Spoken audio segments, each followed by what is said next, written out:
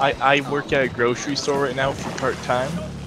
And we had this lady come in, because I work in like the meat department. Like, even this is there in the 4chan Discord. Like, if you guys ever... Okay, please continue your meat department story. I just had something happen, but please continue your meat department story. Okay, so we have this lady come in to the meat department.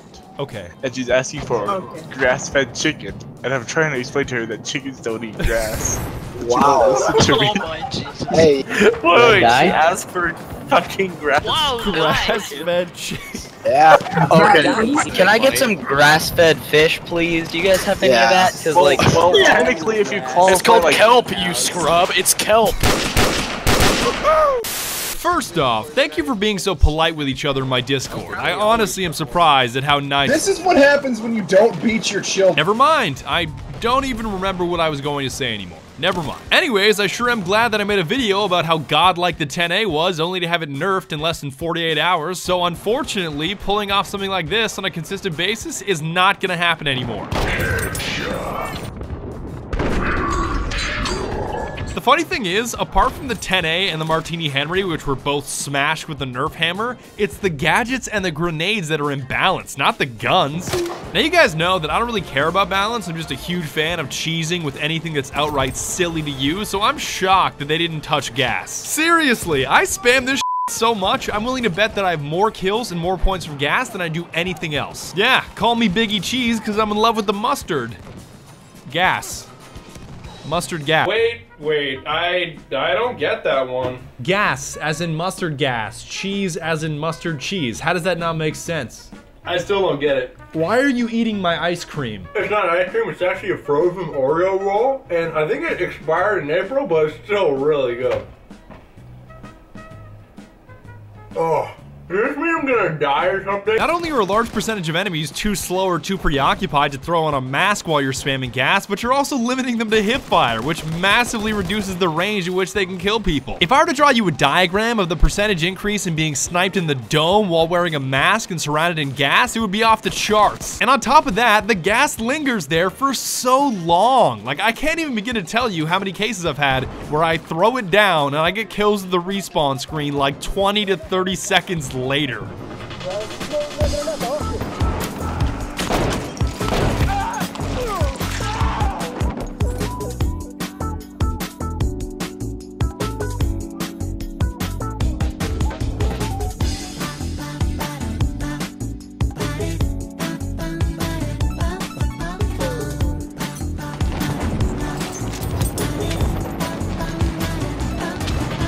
I think the obvious issue is the number of nades that they give you. Like, we can keep pretending that immediately having access to 2 gas grenades on spawn isn't laughable, but whatever. I got...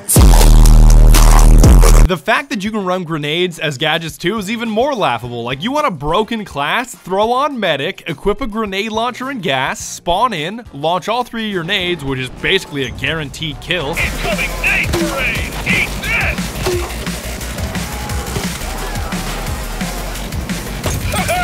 Man, that sucks for you. Toss your gas and you're pretty well always gonna get at least 2 kills during that life. Revenge is a dish best... kaboom! Now the way that I counter gas is by no-scoping with the AT rocket gun, and I've had a thrilling streak of luck recently where I'm just aiming at a player off in the distance.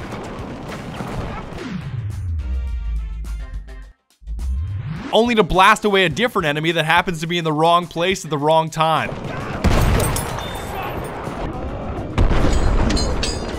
And you guys know that my favorite thing in the game is to hit someone in the face with an AT rocket shell, not only killing them with a headshot, but killing their buddy with splash damage too.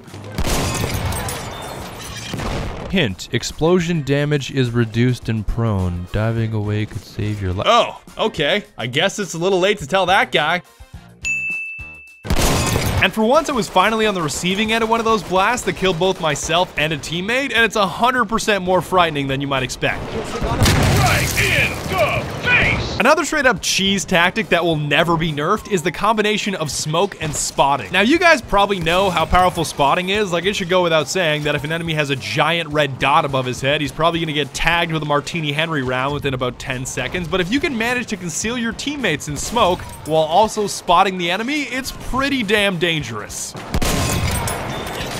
I think a perfect example of how effective spotting is can be seen with the sandstorm. Like, you guys know that I'm awful with iron sights, depending on the weapon, but if you're also throwing sand in my eyes and mouth, I'm gonna be even worse. So it should be no surprise that anybody on Sinai Desert that gets spotted is immediately lit up like a Roman candle. And in case you haven't noticed yet, I'm addicted to the M1903 experimental for the Scout class. And for those of you that don't know, it's the only non-bolt action rifle for the Scout, and I've fallen in love with it because of how spammable it is.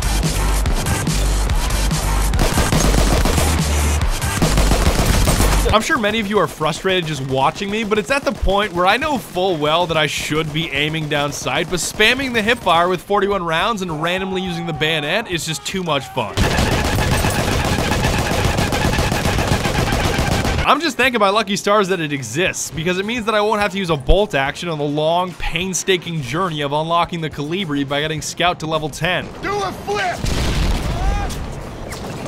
I also wanted to say that I'm so proud of these newer players that are finally joining squads. Like, just look at that. All of the squads are full. Apples, butter, cupcake, Dorito, and enchilada squads are all, that's so impressive. Now, of course, it is important not just to join a squad, but also join the right squad. Like, if you want to play as a medic, you shouldn't join a squad full of medics. Join a squad that isn't full of medics so you can work together and roll over scrubs. Just don't expect the squad of randos you join to always have your back. I mean, it's not like I joined this squad, glanced over at this guy's gamer tag of the Enron CEO and thought, oh yeah, I bet he's trustworthy. I'm sure I can count on him to revive me. Also, can someone tell me how ratings work at the end of operations rounds? Because I'm so confused. Like, here's a perfect example. Okay, we crushed these guys. We pummeled these guys into the ground, and on a scale from 0 to 33, we got negative 136.